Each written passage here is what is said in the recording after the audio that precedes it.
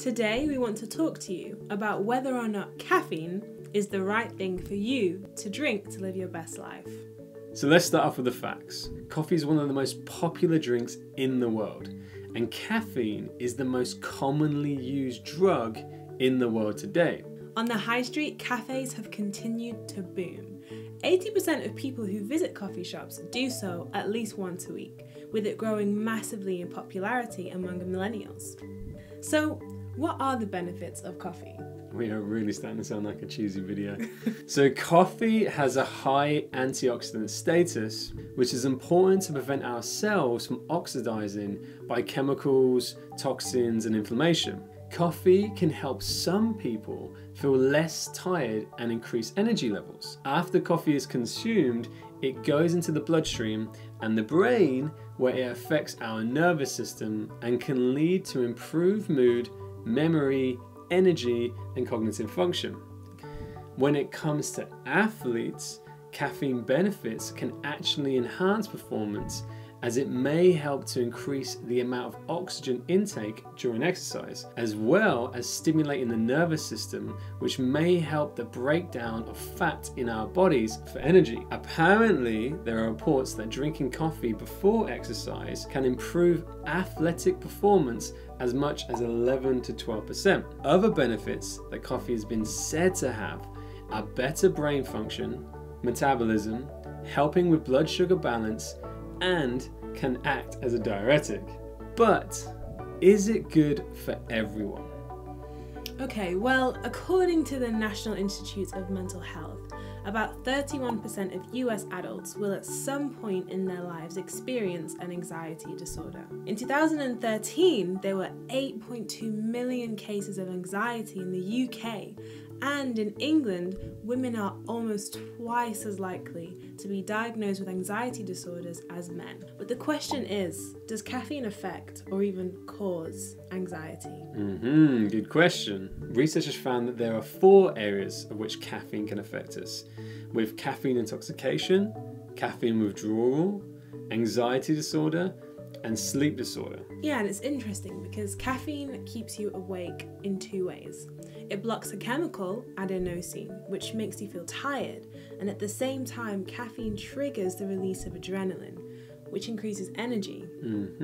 However, if the amount of caffeine is high enough, these effects are much stronger, which can result in caffeine-induced anxiety. And the thing is people with anxiety disorder or social anxiety are especially sensitive, and larger doses have been found to induce anxiety symptoms.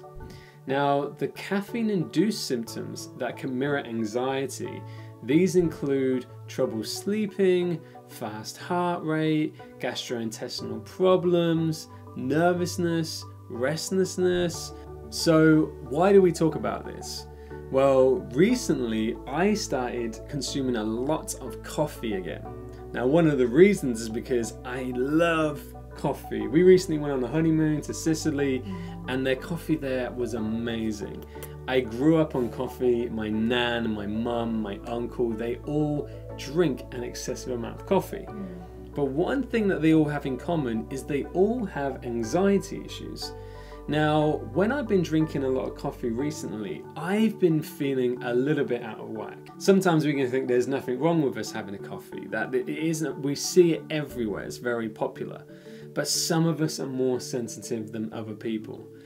And I think right now we live in a culture where coffee is cool and everyone's been encouraged to do it. But as the rates of anxiety and depression continue to increase, I think people need to stop and have a look at whether or not they should stop drinking coffee and not just follow the crowd. What do you think? I agree. I mean, I'm not a huge coffee drinker, but I think the reason why is because I always feel an effect. Coffee for me, it makes me a bit jittery, makes me feel a bit on edge. Just cutting out coffee for like a month and seeing, does it make a difference? Does it help? So I think for me, coffee for me, on occasion, very rarely, limited to when I was doing my exams, which I regret because it didn't actually help. So guys, that's the end of the video. And if you're interested, we do Bible studies.